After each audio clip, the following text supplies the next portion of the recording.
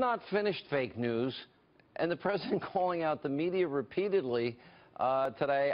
When he said it, I just openly laughed out loud because they are so hostile towards him. And they, all the times that he said everything that he said about white supremacy and the people responsible for hatred this weekend, it has no impact on them.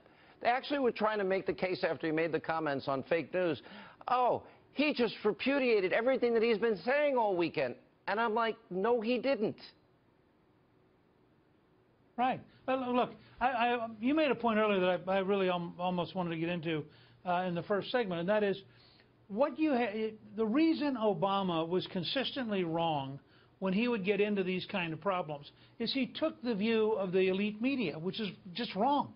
The reason Trump is going to turn out to be right, and as I said, it's the American Civil Liberties Union, the ACLU, which has said he's right. They didn't say he's right, but they said it is correct to say that the violence in Charlottesville was on both sides. Now, Trump, because he doesn't rely on the New York Times, the Washington Post, CBS News, Trump is actually looking at reality. He's getting real reports from the Department of Justice, and he's also using his head. I mean, he's using common sense.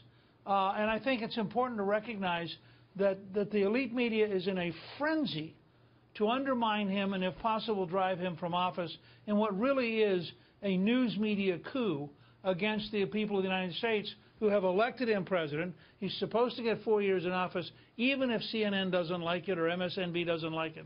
But they're going to do everything they can to isolate him, drive him down, and try to destroy him. All right, Mr. Speaker, thanks so much for being with us. Appreciate it. When we